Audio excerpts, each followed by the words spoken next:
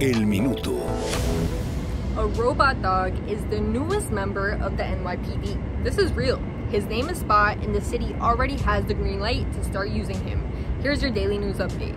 The remote-controlled canine bot will be used to assess hazardous situations like hostage negotiations and counter-terrorism incidents. It won't be used for day-to-day patrols. The city tried implementing a RoboCop dog before, but backed down after major public backlash. How do you feel about it? Up next, firefighters continue to battle a massive fire in Ocean County, New Jersey that quintupled in size overnight. 170 structures were forced to evacuate, and officials say the flames are only 10% contained. Remember, our area is still under a red flag warning, which means there is a higher risk of fire spreading. And new laws are coming to NYC. Here's what they are. Ticketed events will have to post the full prices of tickets, including hidden fees and taxes when advertising.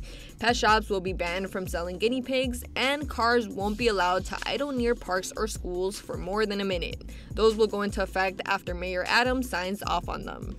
That's El Minuto. Enjoy the beautiful weather. I'll see you right back here tomorrow, same time, same place.